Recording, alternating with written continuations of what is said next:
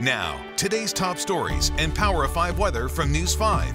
Sponsored by Akron Children's Hospital. Hello, everybody. I'm Mike Brookbank. Here's a look at today's top stories. The Ohio State Buckeyes spring game is next weekend, and this year fans will be in the stands. The university announced nearly 20,000 people can watch the football scrimmage inside Ohio Stadium. A majority of the tickets have been set aside for students and frontline workers. About 4,500 general admission tickets. They're going to go on sale Monday morning at 11 o'clock. ODOT is gearing up for more than 270 projects across Northeast Ohio. 45 of them are dedicated to safety as traffic deaths increased last year, even with fewer vehicles on the roads. ODOT is reminding drivers to watch out for workers on the highway. Last year, there were more than 4,500 crashes in work zones and 18 deaths. So far this year, ODOT crews have been hit 52 times. Now for a look at your Power of 5 forecasters, Katie.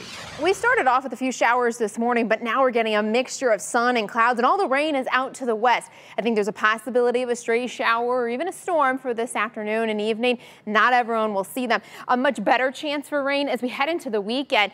That's going to be more widespread storms, some of which could be strong. And you can see it's a strong system going from 80 degrees on Saturday to 60 by Sunday. Sponsored by Akron Children's Hospital.